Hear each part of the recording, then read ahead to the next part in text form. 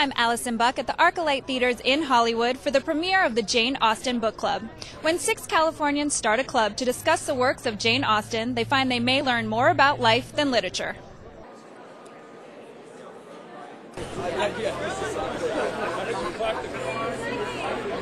This is not a Jane Austen primer. You don't have to know her works to be engaged in the film, because the film is about a very contemporary group of people who are part of a book club, who are going through their own ups and downs in their own personal lives, and the books kind of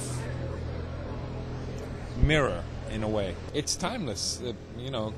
300 years and this woman's work is still out there, and it's because she has a very keen eye to what I think are interpersonal relationships, that she can talk about people of different classes and they have that same kind of yearning for love, for life, and people relate to that. They see that in the books, and I think it stands the test of time because of that.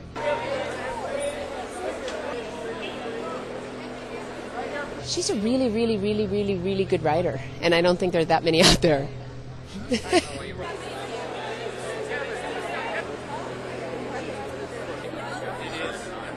I was just excited that this sort of ensemble of a cast sort of came together, and everyone sort of melded together really well, and we all sort of knew what we all had to do, and respect that each other had their own parts of the film to sort of fill out.